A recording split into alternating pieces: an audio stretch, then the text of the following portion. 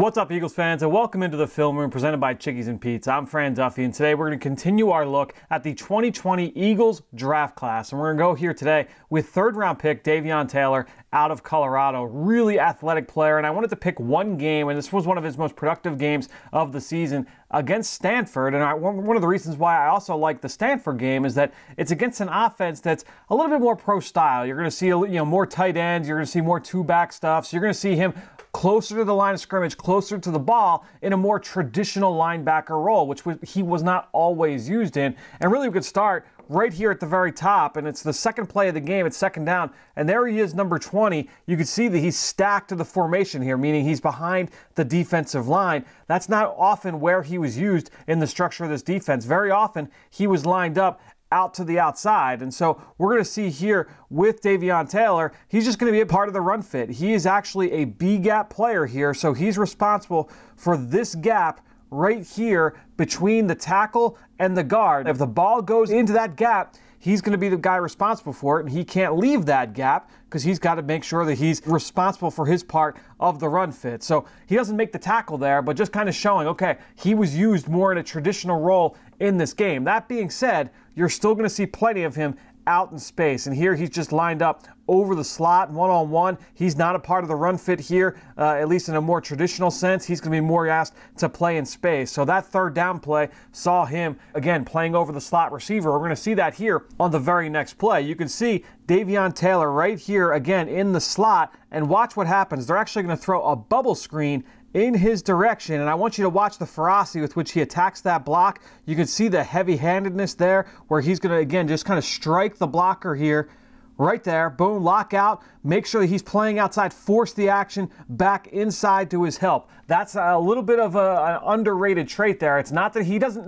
necessarily make the play against the tight end, but he stayed outside, forcing the ball back inside. Again, here's Davion Taylor, and he's just going to force that action back inside. Their back catches it. He's got to cut back inside to the rest of those black jerseys. And that's a big, big part of being able to be an overall team run defender. Obviously, that was the screen game, but forcing the action back inside was his role on that play. Really nice job from Davion Taylor. Now, on this play, a few plays later, we're going to see something similar. And this time, he's going to be lined up right on the ball, right on the line of scrimmage over the tight end. You see him there on the right side of your screen, number 20. Now, he's responsible for that gap between the two tight ends. So he's responsible for this gap right inside here, okay? And so now, Taylor, once the ball snapped, he's got to be able to hold that gap, and he's going to be matched up on a tight end here. So you see him, he's going to attack the block. He's got his hands right into the shoulder pads of the tight end, and he's got his eyes into the backfield. He knows that he's got to be able to keep that running back contained. If that running back sprints to the sideline,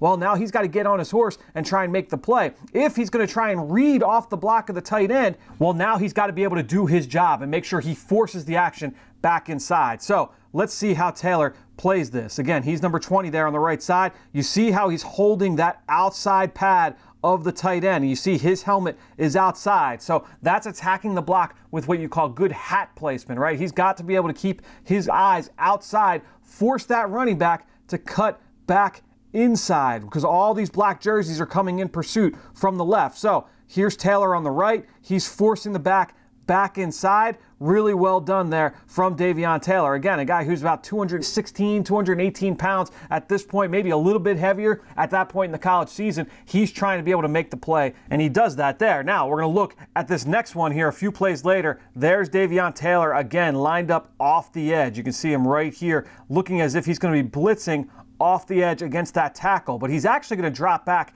into coverage here. And what I love about this play is that you're really going to be able to see that short area burst, that closing speed from Davion Taylor. Because like I said, here he is right here. He's going to drop back into coverage and fly downhill and make this play in the flat. A little quick pass to the quarterback's right. It's an empty set. He turns. It's just going to be a little screen pass. Again, there's Davion Taylor. Watch him drop back and make this play. Really, really short area burst there. We can see this from the end zone angle. Here he is again on the left side. We'll just try and see if we can keep an eye on him here through the play. There he is there.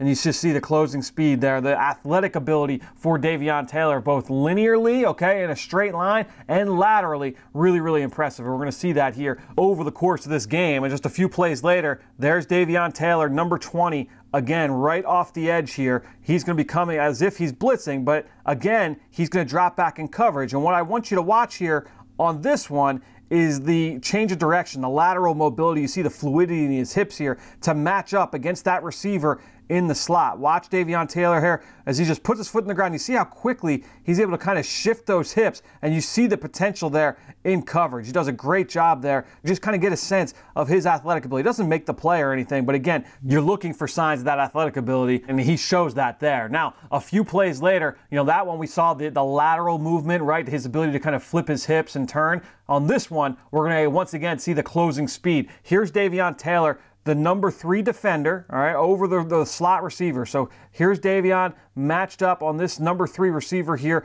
in the slot. And this is just going to be a bubble screen. This receiver is going to flow right to the top of the screen here. And I want you to watch how quickly Davion is able to close on this throw. Watch the athleticism, watch the closing burst. You see the range to be able to make the play outside the numbers. Nice violent finish there on the tackle as well. We're going to see here again, here's Davion. He's just off the screen to the left side, so we'll see him here on the back side of this play. You love to be able to see those linebackers that have that range from the middle of the field. Now, a few series later, we're going to once again see Davion Taylor in the slot. And again, you get a sense of his comfort, his feel being able to play in space, because that's not easy, number one, especially at the linebacker position. Something that you can take for granted is a guy that feels comfortable being motioned into the slot, being motioned out wide against a running back, against a tight end, even sometimes against a bigger slot receiver. So having that linebacker with that versatility is certainly a plus. Now, when you take a look at him here, here's the one-on-one matchup, him with this slot receiver. And I want you to watch him really quick. He's just going to read this play, get downhill. It's going to be another screen pass to the flat, but he's not going to go in kamikaze style. He's not going to go in and just try and destroy this block. Once again, he's going to try and keep that block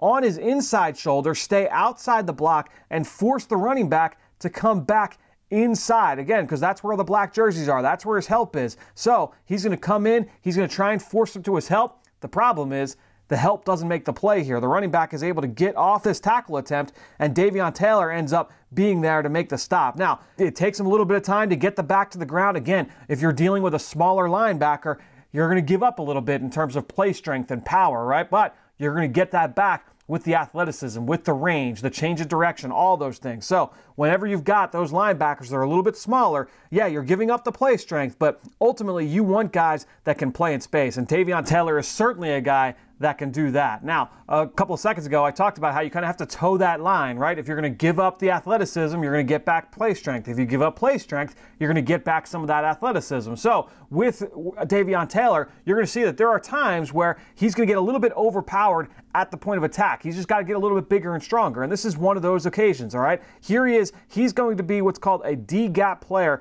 against this run play. Here's Davion Taylor on the right of your screen. But after the motion, that's going to bring him in a little bit tighter, all right? So he's going to kind of change gaps. You saw him communicating to the safety. He's now responsible for this gap between the two tight ends. The safety is going to come and be responsible for this gap outside the tight end. So here's Davion Taylor on this play. The ball's going to be snapped, and this tight end is just going to try and pin him inside. Again, Davion Taylor is responsible for this gap. There's going to be, here comes the safety. He's got to fill in right here. That's where the back is going to go. You'd like Davion Taylor, as the linebacker, be able to overpower this tight end at some point and be able to make this play. He's unable to do it quick enough to be able to make the play. And you can see the safety comes in. He's able to get there and make the stop.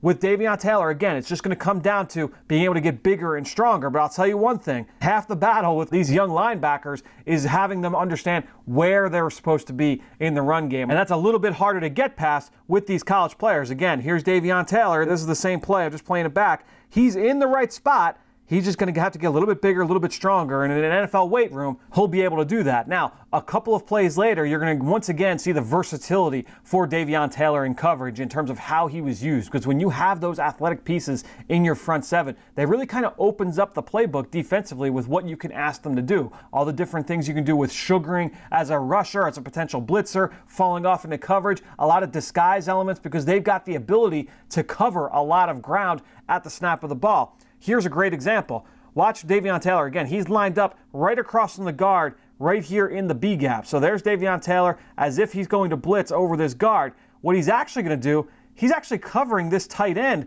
number 84, in man-to-man coverage. So once again, there's Davion Taylor. there's the man he's covering down the seam. This is going to be really fun to be able to watch because you're really going to get a sense of his range in coverage. That's a tough ask for a college linebacker, but he does that. Now, the thing you'd like to be able to see, you like the athletic ability. He's just got to get his head around. Once he's in position right there, instead of trying to make the play through the catch point, he's got to understand, okay, at some point I've got to get my head around. The timing of it is just a little bit off. If the ball was there a little bit sooner, he was okay to be able to play his hands through that catch point. He's doing the right thing in that stance. But since the ball's there a little bit later, he then instead draws too much contact and he ends up getting a flag. So there's the penalty there on that play on Davion Taylor. But again, when you're talking about evaluating the traits and what he's asked to do, you can coach up the finishing at the catch point. You can coach up those kinds of things. You can't coach up his ability to run with this tight end down the seam, coming from 5 gaps over, 6 gaps over, to be able to make that play in coverage. Now, very often with defenders that play this role that Davion Taylor plays, I've talked with a lot of linebackers that have played in the NFL, and I'll ask them this question about guys that play this role and say, you know, how hard is it to transition from playing in space, playing in the slot, to playing a more stacked role? And I've talked with a lot of guys about this, and for the most part, what a lot of them say is that it's actually more impressive to be able to see these guys have to process things, get through their run pass keys from distance, because if they're closer to the ball, obviously you're being able to see it sometimes from a little bit of a clearer vantage point. From distance, it can be a little bit hard to sometimes to be able to anticipate, okay, this is what's happening and here's what's going on. This is a good example of that play. This is the very next snap after the penalty. Here's Davion Taylor lined up as kind of that half, overhang defender where he's almost in the slot. Here's the slot receiver. He's going to also be responsible for the outside gap. So if this ball gets handed off and the running back travels outside the offensive tackle, that's on Davion Taylor. And you can see here when the ball snapped and there's a play action fake here, watch his eyes. He's reading because he knows I've got a run key here, I've run responsibility in the fit, but then also I've got to be able to get back in coverage. So he's going to read this run play. Once he sees that it's a play action pass, you see him get on his horse, get outside the numbers, and help ride this receiver out of bounds. And it just kind of speaks to the difficulty of playing that role. And again, you can see him on the far left of your screen there. There's Davion Taylor. Read the run, realize it's a play action pass. Now you see the range to make the play outside the numbers. Now, a couple of series later, we're going to see almost the same exact look from both the offense and the defense. Once again, it's going to be a split back look here from the offense. You see the quarterback's in the gun. You've got 2 running backs on either side. Here's Davion Taylor once again playing in that same role, kind of that overhang look where he's going to have a run key and pass key on this play. He's going to have responsibilities in both areas of the game. Now, the ball's going to be snapped, and I want you to watch Davion Taylor here. Once again, he's going to read run. This time, look, the quarterback keeps it. Looks like he's going to be running some kind of an option play to the right side. Here's Davion Taylor. He has to try and not over-pursue because he's still responsible for anything that comes back. A lot of guys that are hyper-athletic, you can see sometimes they're a little bit too overzealous in trying to pursue and make that play from the backside. What I like here from Davion Taylor is that he kind of stays home, and it's a good thing he does because this is actually going to be a reverse. They're going to pitch this back to the receiver coming from the bottom of the screen, and he's going to come back in that direction. Davion Taylor has to make this play. The safety does a great job of reading this. He's going to run downhill, force that running back to kind of bump this a little bit further outside than he'd like. But again, here's Davion Taylor. Watch his ability to make this play out on an island, and it's not easy to break down and finish one-on-one and get a ball carrier to the ground. Again, that speaks to his athleticism. So there's Davion Taylor on the left side of your screen. Again, when you're talking about athletic ability, it's not just the explosiveness, the short area stuff, the change of direction, the ability to have the body control to break down and make this play one-on-one. That's an athletic play. Now, a couple of series later, we're now into the fourth quarter. It's a tie ball game. It's 13-13. Stanford had just gone down. They had a big play for a touchdown. So we're in crunch time. Colorado needs to come up with a stop. Now, on this play, here's Davion Taylor, right side of the screen. Here he is right here. He's responsible for the C gap between the tight end and the tackle. So he's responsible for this space right here in the run game. Once again, the ball starts going away. So some guys, once again, can get overzealous. You'll see some guys get a little bit too excited to try and go and make the play in pursuit. They're trying to suck him to play inside. Watch the back. He's going to put his foot in the ground, come backside. You see Davion Taylor. here, once again, number 20, he's going to get outside and try and make this play. Is this the most powerful tackle you're ever going to see? No, but he wraps up, gets his man to the ground. That's what you want from your linebacker, especially on first down. Stop the run. Now, second down, you're going to see he's lined up a little bit more in space. You can see he's lined up over the number 3 receiver. So there's your matchup. There's Taylor. There's the receiver. Now, if we were man-to-man, that's who would be matched up with. But this is going to be zone coverage. He's actually going to end up playing over the number 2 receiver, this tight end here in the slot. And so I want you to watch here. We'll just kind of play it and pause it really quick just to see how Taylor ends up getting matched up. He drops back in zone coverage. He's got his eyes on the quarterback, and in peripheral, he's going to have to maintain that relationship to that number 2 receiver. But I want you to see, once again, that burst in coverage. Watch him make this play, stick his foot in the ground, make this play on the ball, ends up coming up with a pass breakup on 2nd and long. We'll just see this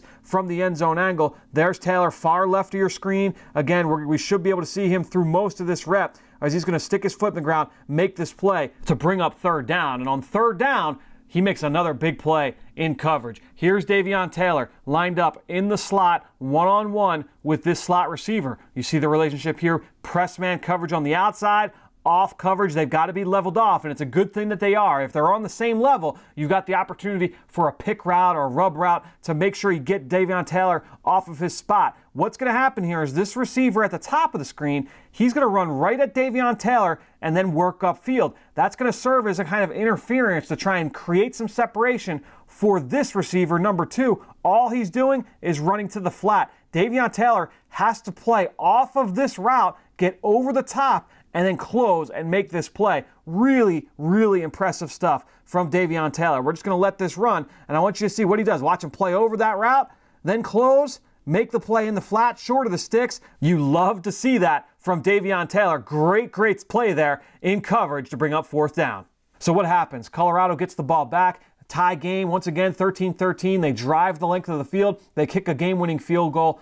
And they get the win over Stanford. And that final defensive series for Colorado, 1st down, Davion Taylor runs stuff. 2nd down, Davion Taylor makes a play in the flat. 3rd down, he once again makes the play in coverage, gets the ball on the ground, and forces a punt. Davion Taylor, a huge, huge piece of that win for the Colorado defense. One of their best defensive performances of the season. And to me, when you look at Davion Taylor and you look at this game, was this a highlight reel where you're going to see all the high flying plays and the explosive tackles through contact? No, but that's the point of this series, right? I want you to just kind of join me in the film room. We're going to kind of pick through some of the traits. One of the reasons why we saw the Eagles have that kind of faith in Taylor, you saw so many things, right? We saw the blitzing ability, we saw the coverage ability, him making plays against the run. And to me, in this game, what I loved seeing was him playing against more condensed formations where he had to play a little bit closer to the ball because that's how he's going to be used more often than not in the NFL. So this was a lot of fun. Hope you guys enjoyed sitting in my film room with me to watch Davion Taylor. Make sure you tune in for the rest of our film room series presented